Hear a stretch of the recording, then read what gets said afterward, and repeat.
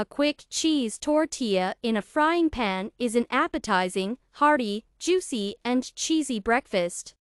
If you do not have time to cook, prepare such a flatbread. It tastes like khachapuri. The dish is really prepared in a matter of minutes, and it turns out very tasty. The recipe from the category Russian cuisine and consists of 6 cooking steps. The complexity of the dish. Medium. We will prepare the products. Wash and dry the greens. Mix the eggs with sour cream. Add flour to the egg mixture and mix the salt. Add any chopped greens and cheese grated through a coarse grater to the egg mixture. Let's mix it up. Fry the tortilla under the lid for 4 to 5 minutes, then turn it over on fry for another 3 to 4 minutes. If you want a very fluffy tortilla, cook it in a small frying pan. The tortilla is delicious both hot and cold.